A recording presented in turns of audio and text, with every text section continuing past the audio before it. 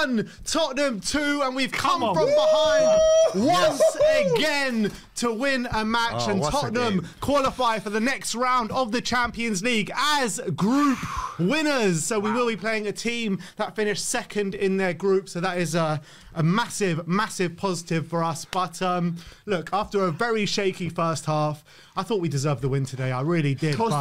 Start with you, Brains. Start with you, Brains. I can't stop smiling. What was your thinking of the game today?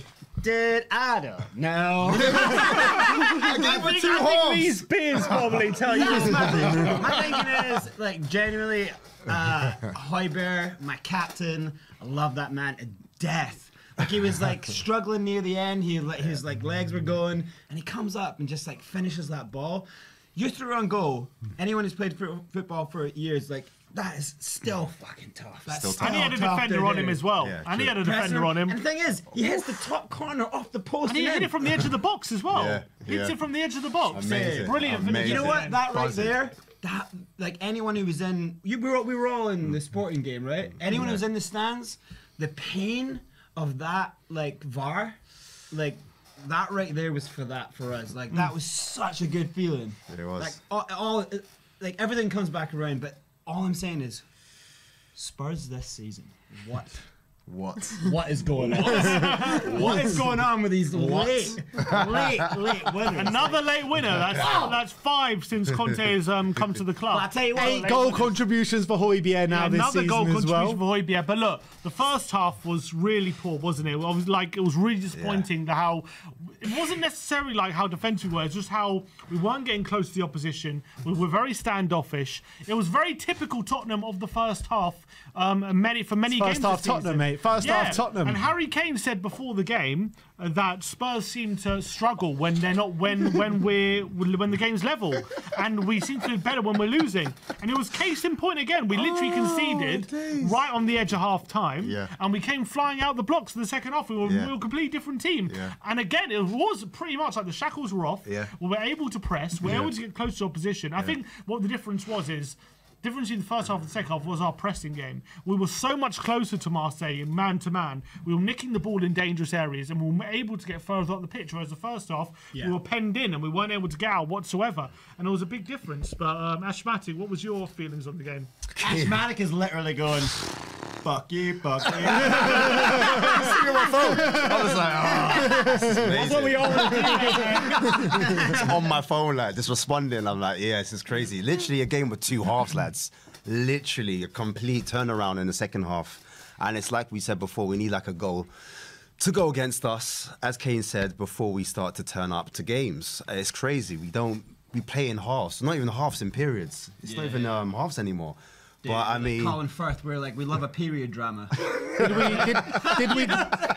we deserve that win today, Ashmatic? I know, 100%. We had the bigger chances. We created the better chances, I felt, in the second half, especially. Definitely. They had showed character. Yeah, we did. I think the first half, we limited them to chances that they actually had. Really, there was like one big save that Lloris made, if I'm being honest. They had a lot of the ball, but they didn't create real openings. Second half, they were a bit more of a threat because we pushed more forward. But ultimately, I think we had the bigger and better chances. And I think that was down to us taking more risks, pressing forward, and just passing the ball as a collective. Everyone getting a touch, getting the ball a bit forward, moving it a bit quicker, being more assertive, being a bit more dominant, taking more risks, and it paid off ultimately. And you don't think we deserve credit for the fact that we're 1-0 down, Son's gone off early with an injury, we've gone to a 3-5-2, we have no... We deserve credit. We have no Kulusevski, we have no Richarlison, we're backs against the wall. Yes. We came Free strikers gone. have a change of... And we come out fighting, we come out swinging, and we ended up with the result. And we end up with the win as well. I have to give a mention to Emerson. I'm not gonna lie. Emerson was brilliant when he came on. He was brilliant when he came on. Listen. Credit where credit's But due. the biggest shout out of the day has to go to Rodrigo Bentancur once again. Once again, an absolutely sensational display, pressing from the front, combative in the middle, driving us forward. The way he just niggles past players as well. I mean, the guy is such a sexy footballer, man. He really is. He really is. I mean, I can't get away. The guy is getting better and better every game. And, you know, we've won another game coming from behind, and Kane and Son haven't scored. Once again. 2 games in a row now. And again, set pieces. Thank God for that pussy. Kolasinac. Oh my God! Missing from 4 yards to the back. Yeah, it's absolutely right because that chance right at the end there could have easily closed out. Thinking like this asshole's gonna come up and score. You know what I mean? And then he gets the opportunity and he misses. It's like, oh my God! What an opportunity it was! Wow. Unbelievable. And that really was 4 an yards. absolute sitter. And we went on to score the winner a few minutes later. But I really felt like that second half.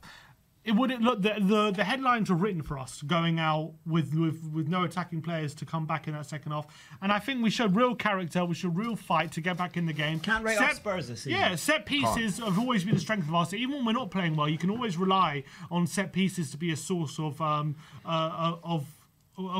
where we can get joy from. Yeah. And then obviously we dug deep after the set piece to make sure we weren't giving Marseille too many good chances apart from that Kolasinac chance. And then we needed a goal to top the group as well.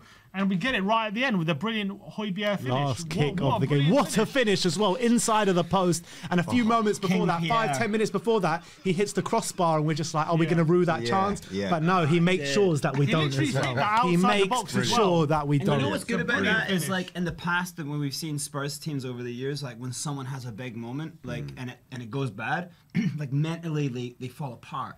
And then that ends up being the thing we all look back and be like, oh, if he just did this. Yeah. And With Pierre, it's not that way. Like he ends up scoring that goal. It's like what an absolute legend. I want to read you a list of teams that we could face in the next round because obviously we finished top now, so we have to play a team that finished second. So in Group B, Club Brugge have finished second, so they're a team that we can face. Inter Milan have finished second. And then tomorrow night, AC Milan are currently in second, so it could be them. Leipzig are currently in second. Dortmund are currently in second, and Benfica are currently in second. So teams. Surely you fancy us against any of those? I mean, is that what you were thinking? Yeah. No. I fancy it against any of them. On one side, we could be facing a lot of tough opposition, but on the other side, like they're all tough teams. There's not one easy team, but there's not also one team where you're like, we have no chance against them. No, you don't look at that list and be like, oh, we can't win here. That's what I'm saying. Performance, yeah, we can take anyone. First half performance, we could be like 2-0, 3-0 down. That's what I'm saying. That's how the worrying thing for me is that, and they've all said it like a few times, like even like in player like Spurs own like player interviews, they've said that we can't play 90 minutes full pace. What's going on with that? Like, but then again, we get stronger as the game goes on. Know, yeah. So it's a weird one, though, isn't it? It's weird. Hulk. But do you think it is like a team strategy of going, look, we've got so many games, we don't have the big squad, we're gonna have to start? Do you think today, like they've got an attacking team lineup, but we're gonna have to start deep, soak up pressure, let them burn their legs out, and in second half we're gonna have to like. Just maybe that's what it is, and also maybe that's the strategy. Yeah, maybe. I know you have to say the midfield. You have to say in that second half really overran the Marseille midfield, and we were getting close to them. We were nicking the balls in dangerous positions, and that midfield was maybe a con in that first half. Was definitely a pro in the second half. Yeah, I just think Spurs' mentality over the last 3 games now has shown a different type of steel, a different type of character. There's not many teams that can go 1-0 behind and turn it around like we have. So often as well. So often. And I think it's a testament to the players' mentality now. So a lot of the teams were saying, you know, pundits included and opposition fans saying, Spursy, look at them, bottle jobs. Yeah, where are you now? They can't say that anymore. And I think the players are starting to believe that. They know that when it comes down to the last minute, you know, like the Manchester United Fergie time, we're having that similar type of approach to games. Like, we never say die, we never lay down. I'll tell you, if we have a quarter of the trophies that Fergie had at Man United, I'll take that. Oh, wait, you know? Just one. Just one of the trophies. But I'm being serious. I just feel like that game there was monumental because it was the biggest game of our season and the boys showed up. I know, and our backs were against the ball. We were 1-0 down. It all was going against us. It was. Dude, I know he's getting interviewed right now, like Longley, but like, can we just mention, like, one, he had a pretty solid game the whole game. Yeah, he did. But that goal, like Put us that back to in it. power ahead and just get us when we needed it in that moment. Like we needed someone to step up and just like take this game. That gave us the ascendancy. Like it made us like sit strong. We were all right to let them come on us and then just hit, because at that point they have to chase the game. Do you know what I mean? Exactly. So and that's that what moment allowed the was space huge. for the other I thought Longley was incredible today. I thought, And that's 2 games really in a row strong. where he's played in the middle of the back 3, and I think he's looked really comfortable Yeah. there. So I think that's something that we should be Our only problem, moving in our with only now problem for is this that season. Agree. you probably want Romero to come in fully fit and play there. On the right. Right now, how Longley's playing, I don't think you just bring Dyer back in and play him there. I think Longley stays until he starts looking shaky. But for me, like I've seen Longley make one clear mistake, and it's like it's not really a clear mistake. Newcastle, Almiron. I think at times he needs to be Almiron stronger flies though, past him, Longley. but Almiron is on Because there are a few, he did fire get right breezed Yeah. past a couple of times today, Longley. I don't know, like maybe so. I didn't really actually see it, but like he made a lot of good positional stuff. Like he was like back when he had to be back. At times he was progressing the play. He was like one point he was like pressing a ball down in the corner. It's like No, he had a great game. He had a great game. And a 7th assist of the season for Perisic. I was just about to talk Another about assist. Perry. Look, Perisic was incredible today. I thought he had a really good game. Really good I game. haven't seen him. I'm just one of these players. Like I watch him a lot because I want him to do well, but I haven't seen him play bad yet. Like I've seen him play bad. Have you seen him play I have bad? seen him play bad. Yeah, I've seen him I've play seen him go bad missing. quite a few games this season. I've seen him play not as good as he should be playing or he can play, but I haven't seen him be like a player on the field is like, oh, Perisic is the reason we're losing these games. Or, you know what I mean? Like I haven't seen him be like the fall guy. You To know? be fair, I have seen him get done on the wing.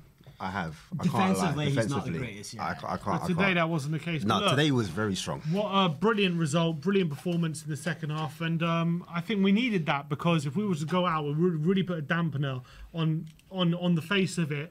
What fair, decent progress we've made this season, you know, being third in the league, and then obviously we've now gone through in the Champions League. So overall, the big picture's looking good. If we were to go out today, the questions would have to be asked. You know, Conte's record in Champions League, is this team good enough? All these kind of things. But now you can put that Champions League knockout phase in the back pocket to after the World Cup. We're there. No one could take that away from us, and it was so important we got through that for the project and for the belief in how we're doing things. And without Conte there as well. On the sidelines to get to, you know, being 1-0 down without him there, still getting through and still having the character to get it through off our own backs.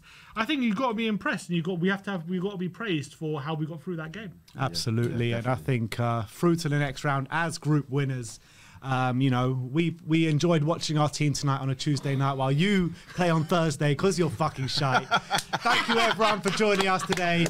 Big up to Brains, big up to Ashmatic, our guests in the studio today. Yes. And we'll see you all in the next round. And most importantly, we'll see you very soon on the post-match fan show. Looking forward to having you guys on and hearing your opinions. Like, subscribe and comment. And as always, come on you Spurs!